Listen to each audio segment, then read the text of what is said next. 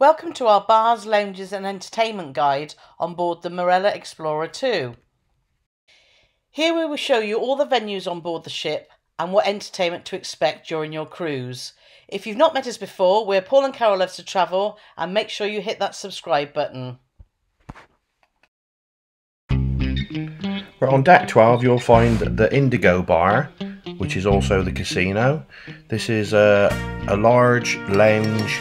There's a virtually 360-degree view, so it's excellent if you're doing a sail away and the weather's a bit inclement, or even if it's a nice clear night and you can see the stars.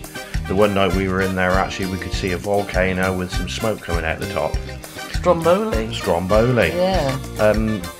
The captain does some of his addresses from here. Oh, there's the volcano there we were talking about. This is also a great place for live music.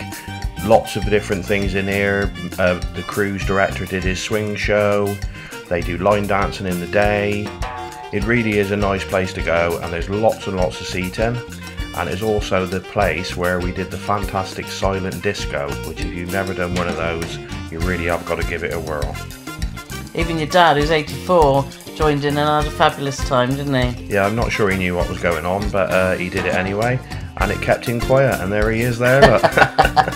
There's a village missing his idiot somewhere, but still, we love him really. Yeah, John had a fantastic time.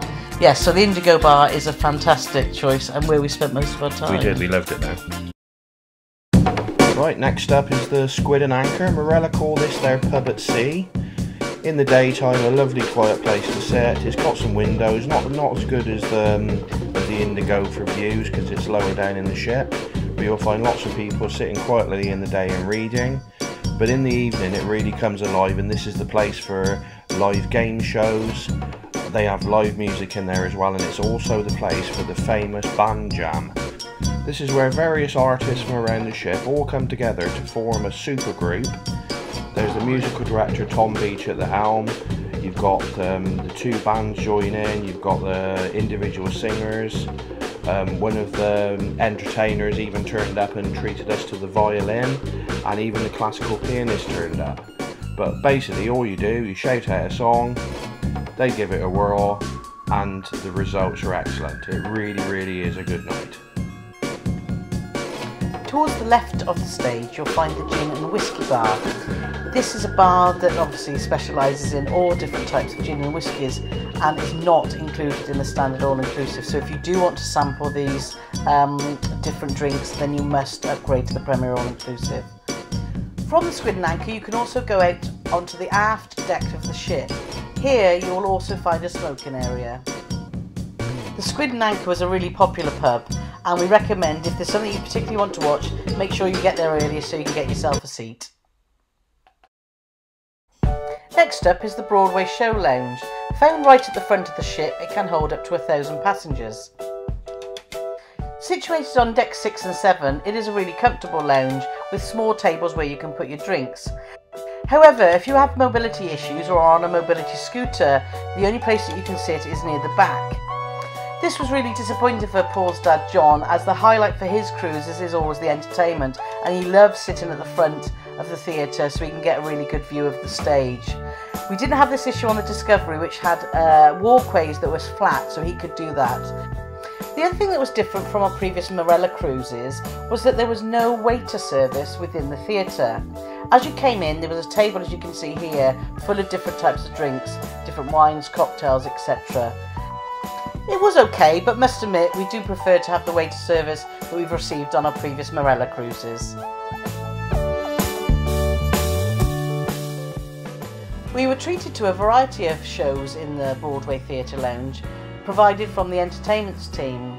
Very talented dancers and brilliant singers too. With 2 performances each evening, you were always guaranteed a seat. We were also treated to a night of comedy with a guy called Herbie Adams, and he was brilliant. Right, let's just give you a little bit of a look around the 19th hole, which is golf based.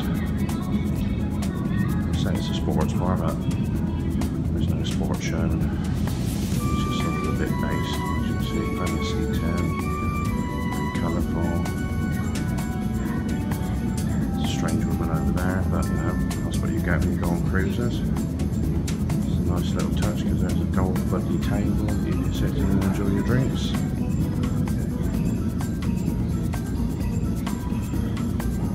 Nice little bar area. Like I said, very tastefully decorated, especially if you're into shorts. Into golf. Some more booths. And over here is a golf simulator, which obviously is not turned on at the minute, but there's all sorts of games you can play on there. Nearest the pin, who can drive the ball the longest, etc, etc.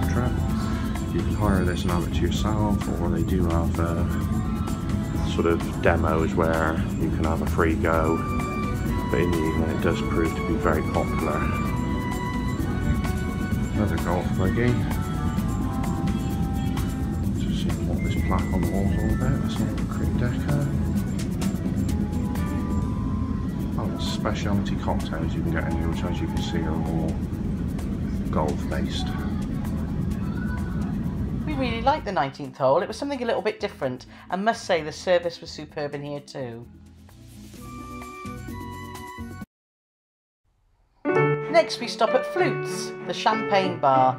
Here you can get any drinks that you want, but obviously bubbles are what it's all about. Situated in the small atrium just above the reception area, you had views of the LED screen which changed daily. One day it might be a beautiful sunset like this, or it may be fish, or it may be of the destination what you're visiting, but it certainly is a great feature.